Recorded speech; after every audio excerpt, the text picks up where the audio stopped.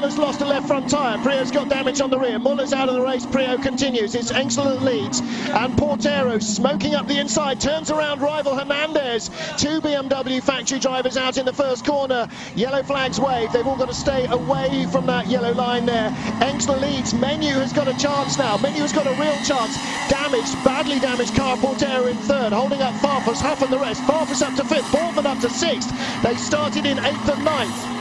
Well, that's the damage that has been caused. Prio's dropping down the order. Seventh place at the moment, dragging the arse into the car, and that was Boardman getting sideways. Boardman's in the barriers, in front of Huff. He's gone off, broken suspension, and he's going to have to pull off left here at Foch, get out of the way if he can, make the car turn left. It's crabbing appallingly. Engstler leads. This is Portero ahead of Farfus and Huff. This is third, fourth and fifth. Engstler leads from Menu at the moment as far as we've seen. We haven't seen him continue. And Prio with damage on the back of the car. There is Jörg Muller heading into retirement. Broken left front suspension. Engstler across the line, or is it Menu that leads? It's Engstler still. Menu in second place. Third is Portero. Oh, and the safety car!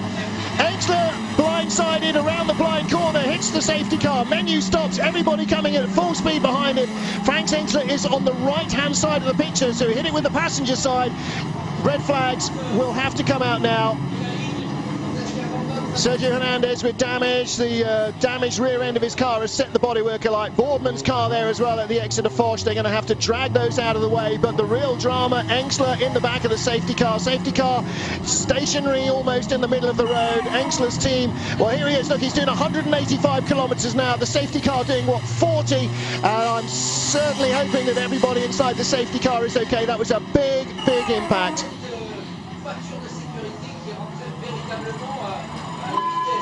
Very worrying moments indeed for race director Eduardo Freitas. Jörg Muller comes in. Well, he was really the first damaged car as he grinds his way in below us. He will not take part in any restarted race, and the occupants of the safety car are okay. And that, above all else, and I'm sure Frank Engstler will be as well, but that above all else has been our prime concern for the last few moments. Let's have a look again at the start. Engstler gets a good getaway. Menu gets inside Portero. And coming up the hill, what happens? Well, this is at corner 2. Prio and Muller get together, and Muller, bam, into the wall.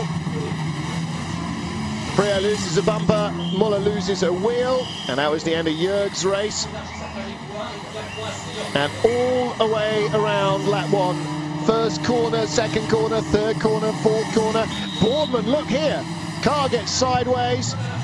Now, was that the suspension going on him in the first place, or was it the slide and then the hit in the barriers on cold tyres that killed the suspension? Does he get a hit from behind? Well, as Hernandez is turned around by Portero, who's going to be really in trouble. Yeah, Boardman had a couple of taps from behind, broken left front, I think broken left rear, possibly as a legacy of Prio running into the back of him.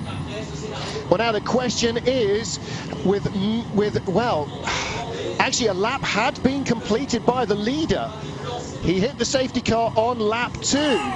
So should we have a full restart? I don't know the rules enough to be able to judge, but look at that. Right in the front wheel. That was a major impact for Engstler and for the safety car.